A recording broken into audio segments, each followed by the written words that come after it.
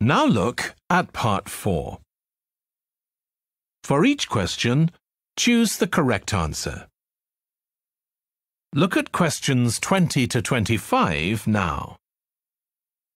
You have 45 seconds.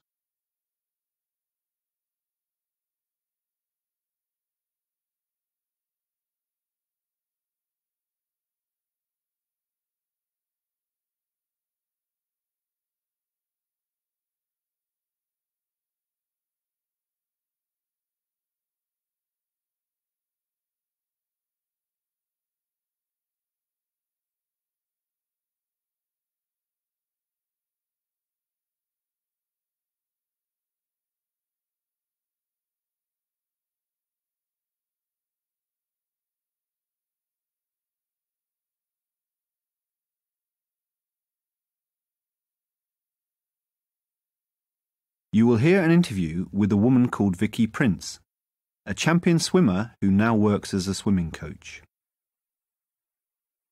I'm talking to champion swimmer Vicky Prince, who started competitive swimming as a teenager. Why swimming, Vicky?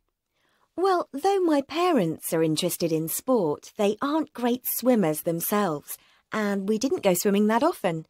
I learnt at school like everyone else and just seemed to be good at it. So my teacher persuaded me to go in for competitions. I did join a swimming club later, but that wasn't where it all started. Did you have to do lots of training? I did. I used to get up at 5 to go to the pool, which was a 35-minute drive from our house, where I'd swim till 8. I'd have breakfast in the car while Mum was driving me to school. After classes, I did exercises in the school gym to build my strength before lunch. Then later on, it was back to the pool for another 3 hours. So it was a hard training program. Yes. It meant I couldn't go to things like parties because I had to get up so early, but I got used to that. Much harder was losing 2 of the friends I'd known since I was very young because I couldn't go out much. That was tough. I also missed school trips to France, though I did get to go there later, so it didn't matter in the end. But you won a national competition. Yes, I was in the team that took first prize in the national finals. I always swam for enjoyment, so I was surprised to find myself holding up a cup. I hadn't swum that well in the semi-finals, so I guess the crowd were more interested in the other swimmers in my race.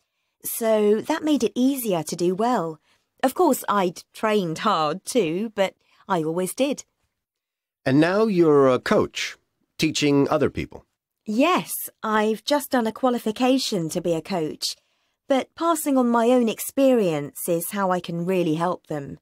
And because I've both won and lost in competitions and recovered from that, it's something I can share with people. Winning isn't just about technique. And you've taken up long-distance swimming? Yes, just as a hobby. I do want to maintain my fitness levels, but that wasn't the main reason for choosing it. And long-distance swimming in the sea isn't all fun. It can be hard work, but you do get to see some wonderful places, and that's what attracted me to it.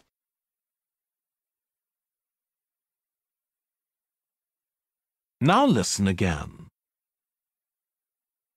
I'm talking to champion swimmer Vicky Prince, who started competitive swimming as a teenager. Why swimming, Vicky? Well, though my parents are interested in sport, they aren't great swimmers themselves, and we didn't go swimming that often. I learnt at school like everyone else and just seemed to be good at it. So my teacher persuaded me to go in for competitions. I did join a swimming club later, but that wasn't where it all started. Did you have to do lots of training? I did. I used to get up at 5 to go to the pool, which was a 35-minute drive from our house, where I'd swim till 8. I'd have breakfast in the car while Mum was driving me to school. After classes, I did exercises in the school gym to build my strength before lunch. Then later on, it was back to the pool for another 3 hours. So it was a hard training program. Yes. It meant I couldn't go to things like parties because I had to get up so early, but I got used to that. Much harder was losing two of the friends I'd known since I was very young because I couldn't go out much. That was tough. I also missed school trips to France, though I did get to go there later, so it didn't matter in the end. But you won a national competition. Yes, I was in the team that took first prize in the national finals. I always swam for enjoyment, so I was surprised to find myself holding up a cup. I hadn't swum that well in the semi-finals, so I guess the crowd were more interested in the other swimmers in my race. So that made it easier to do well. Of course, I'd trained hard too, but I always did. And now you're a coach, teaching other people. Yes, I've just done a qualification to be a coach, but passing on my own experience is how I can really help them. And because I've both won and lost in competitions and recovered from that, it's something I can share with people. Winning isn't just about technique. And you've taken up long-distance swimming? Yes, just as a hobby. I mean, I do want to maintain my fitness levels, but that wasn't the main reason for choosing it. And long-distance swimming in the sea isn't all fun. It can be hard work, but you do get to see some wonderful places. And that's what attracted me to it.